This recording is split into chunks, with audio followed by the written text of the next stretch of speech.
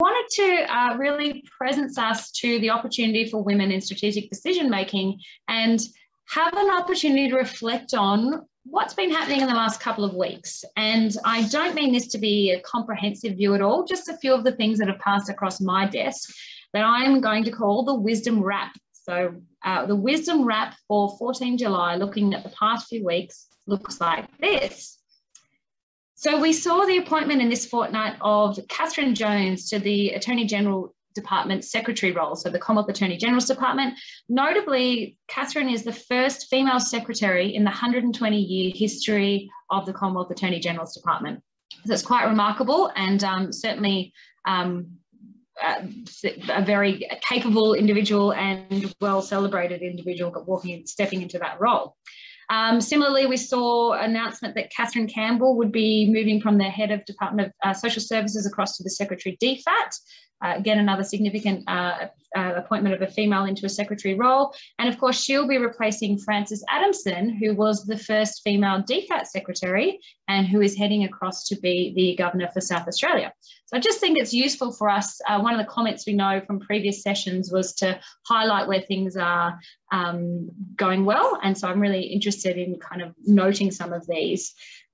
Similarly, we don't want to gloss over those things where we've got more work to do. So in this fortnight, the Australian Institute of Company Directors also released its quarterly gender diversity report. And I'm just going to read a little bit of that here just to give us a bit of a presence of what the landscape for strategic decision making and women's opportunity looks like currently. So board appointments across the ASX in 2021 have been largely gender balanced, with women comprising 48% of ASX 200 appointments, 47.6% of ASX 300, and 46.5% across the All Ords. But the AICD in its report also noted that the proportion of female directors in the ASX 200 continues to climb, and it reaches 33.6% at the end of May. So that's the number of female directors across those ASX 200. However, women currently occupying only 21 of the 200 chair positions, so 10%. So the AICD is urging boards to ensure diversity is a major consideration in all leadership decisions. So just thought that's a useful thing for us to have presence, and I'm really interested in these kinds of happenings and what they tell us about our world and where we can impact.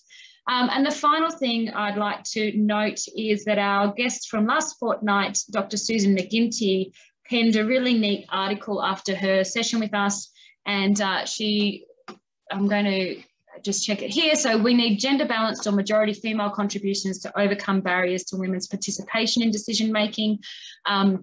She reflected on both the conversation we had and built on that further. So I'd really encourage you to have a read of that.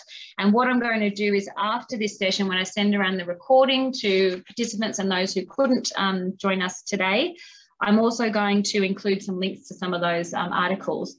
And given that this is a brand new component of WiSDM Wednesdays, I'd really like to invite you all to keep me up to date with things that you're seeing out there. So I'm interested in things like appointments that we talked about, gaps, opportunities, barriers, research, anything that you're coming across that you think is worthy of a mention here and something that we should highlight. So please keep me informed of those things as we go.